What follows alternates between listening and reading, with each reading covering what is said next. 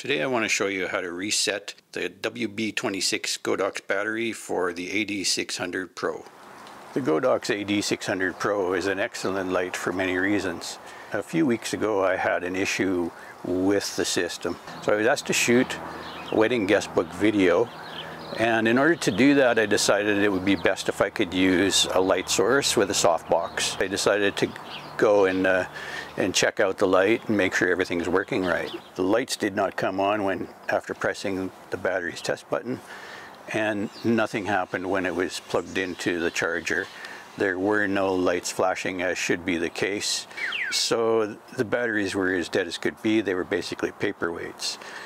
Now, I had heard previously about a possible reset option that involved placing a wire or metal object between two contact points on the battery itself.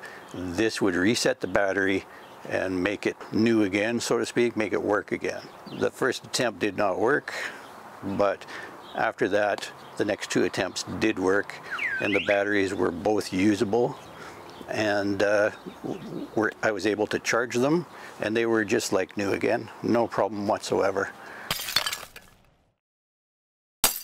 First, remove the back cover of the WB26 by removing the 6 screws as shown here.